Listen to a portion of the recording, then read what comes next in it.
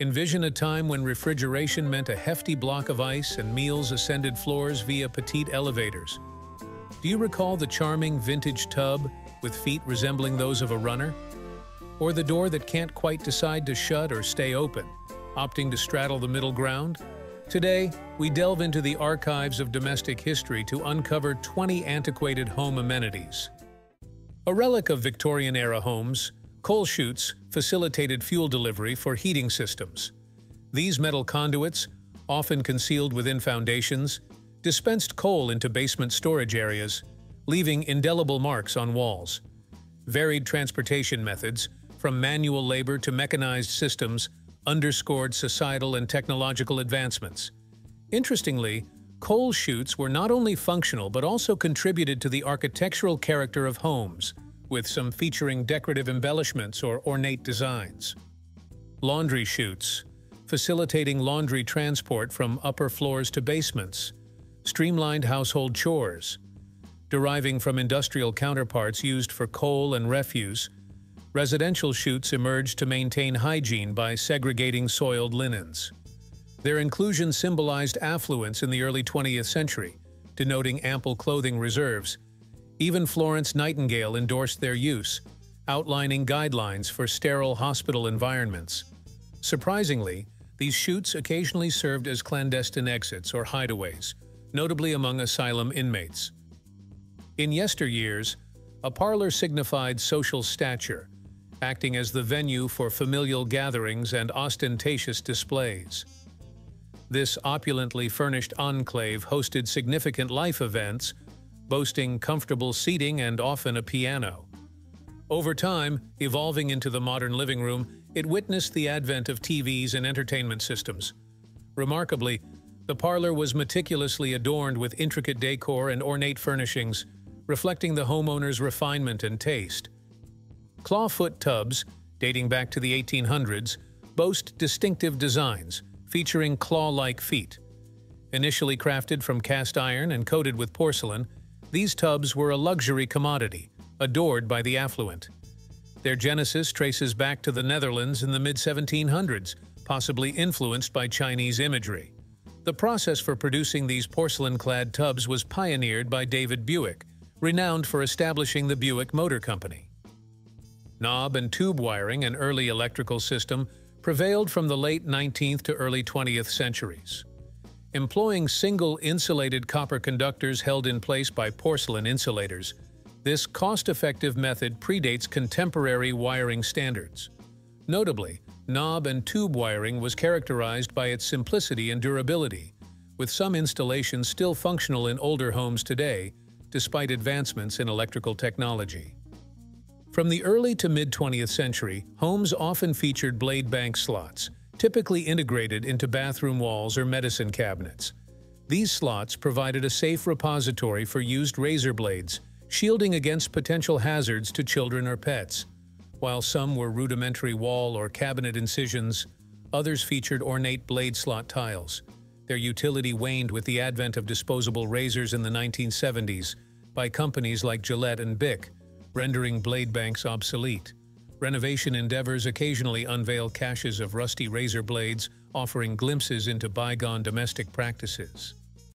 Dumbwaiters, diminutive freight elevators, facilitated interfloor item transport, notably food, in multi-story dwellings. Innovated by George W. Cannon, these mechanical aids streamlined domestic logistics, evolving with technological advancements. Notably, dumbwaiters were essential for efficient service in large homes and establishments, ensuring prompt delivery of meals and supplies between floors without the need for manual labor. Dutch doors, also dubbed stable or half doors, are characterized by their horizontal division.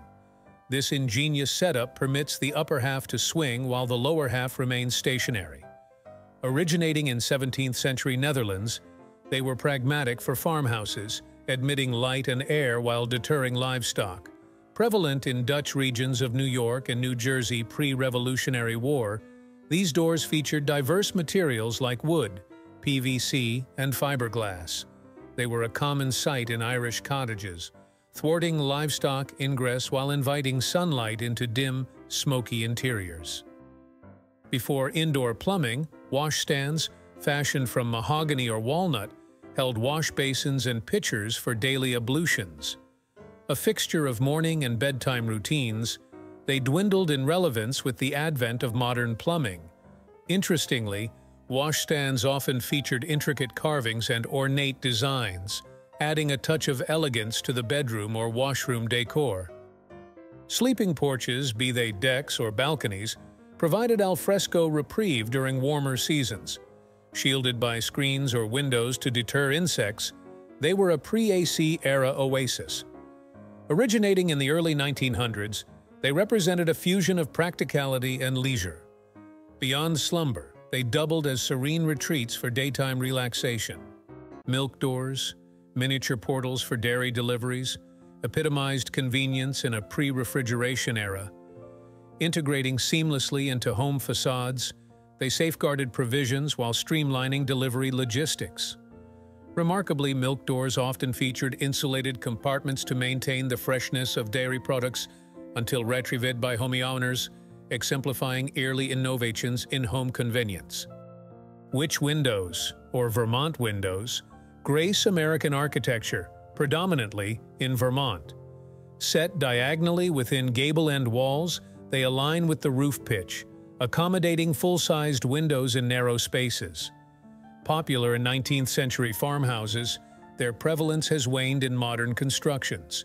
Legend suggests the moniker stems from a belief that witches cannot traverse tilted windows, although this theory lacks credibility.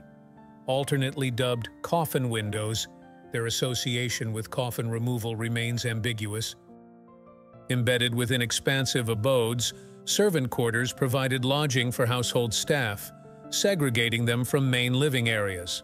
Symbolic of socio-economic disparities, these quarters underwent architectural evolution alongside societal shifts. Interestingly, servant quarters often featured basic amenities compared to the lavish comforts enjoyed by the homeowners, highlighting the stark divide between social classes during that era. Boot scrapers, commonplace in the 18th and 19th centuries, facilitated footwear cleaning.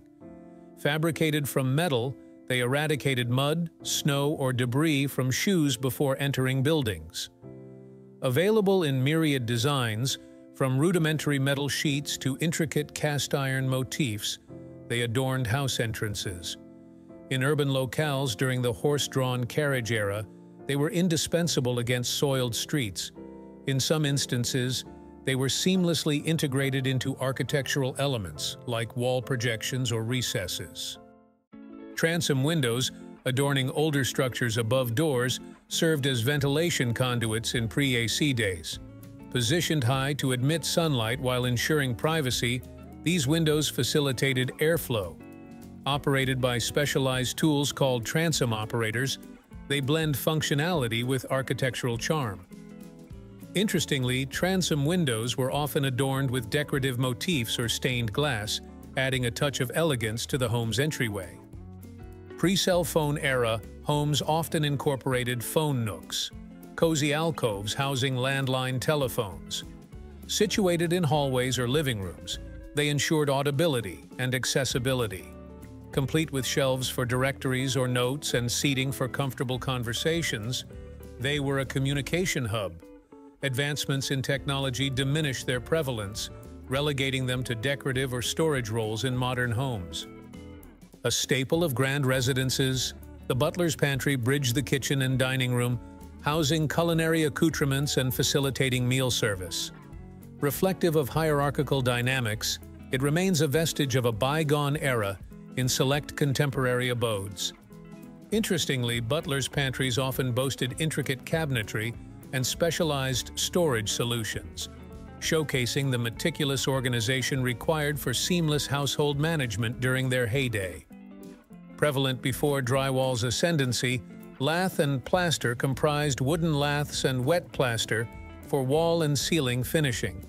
Esteemed for its insulating properties, it endured for its efficacy and refinement. In heritage structures, lath and plaster ceilings remain pivotal for fire prevention, shielding timber joisted floors from conflagration. Picture rails. Ornamental molding strips affixed near ceilings provided an elegant alternative to wall-mounted picture hangers. Combining practicality with aesthetics, they showcased homeowners' artwork without compromising interior integrity. Interestingly, picture rails allowed for easy rearrangement of displayed artwork, enabling homeowners to effortlessly refresh their living spaces with new compositions or seasonal decorations. California coolers, or cooler cabinets, were a Western U.S. culinary storage solution in the late 19th and early 20th centuries. Featuring slatted or screened shelves with top and bottom vents, they harnessed natural convection to preserve perishables. Sited away from sunlight, often adjacent to kitchens, they predated household refrigeration, serving as makeshift chills. Even today, these coolers find utility for housing beverages and desserts. Pre-electricity era homes relied on iceboxes to chill provisions. These non-mechanical refrigerators, also dubbed cold closets, gained traction in the early 20th century.